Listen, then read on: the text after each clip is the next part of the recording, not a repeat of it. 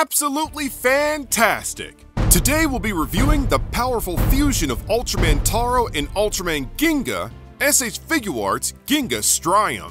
Ultraman Ginga Strium is a Tamashii Web Exclusive that comes from the 2014 show Ultraman Ginga S. Let's jump right in, switch up the format, and start with the scale. Ginga Strium is in the 6-inch scale and fits right in with our other S.H.Figuarts Ultraman figures, as to be expected. Ginga Strium also scales well with our S.H. Monster Arts and Super Robot Chogokin figures. Ultraman Ginga has a fantastic range of articulation. First, let's start with the head. We can look up, down, left, right. The shoulders have a great range of movement. They can move in and out. We can also pull the full shoulder joint out, which is pretty cool. The arms can rotate a full 360 degrees. They can come up a little bit less than 90 degrees. These shoulder pads are on ball jointed hinges, so we can kind of tilt and spin these freely. We have an entire arm swivel. We have double jointed elbows. We have a swivel here in the elbows. The fists are on ball joints, so we can tilt and spin them freely. In the upper chest, we can lean forward, backward, twist side to side, and lean side to side. In the waist, we can lean forward, backward, twist side to side, and lean side to side. The legs kick forward this much, backward this much, come up sides this much. We have this pretty cool thigh pull-out feature, which is very nice. We have a thigh swivel. We have double jointed knees.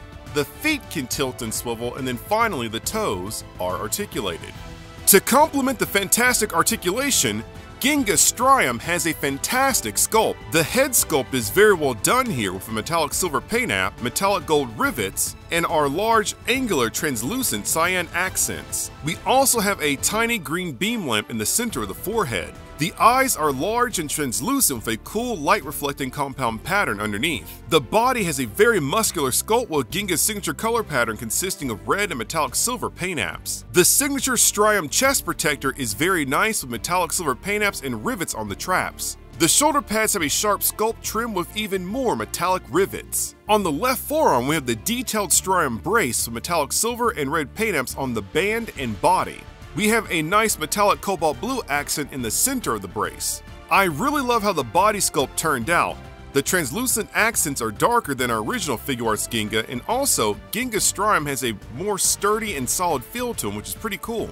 For accessories, we have 3 pairs of metallic silver hands that attach via ball joints. We have a pair of open hands, a pair of chopping hands, and a pair of holding hands. To show Ginga is running out of strength, we have a nice alternate magenta color timer.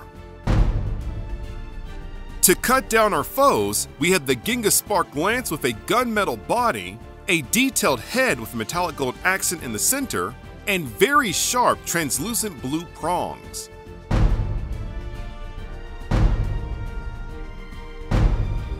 We see how fantastic Ultraman Ginga Strium is. Now, let's do a new segment and do some city building really quick.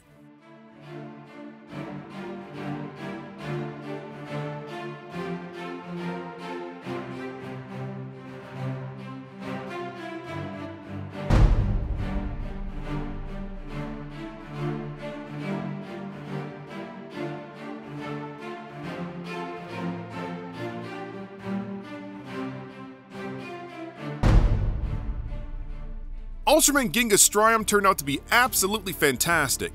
The sculpt is well done, the paint apps are crisp, the accessories are great, and Ginga is fully posable.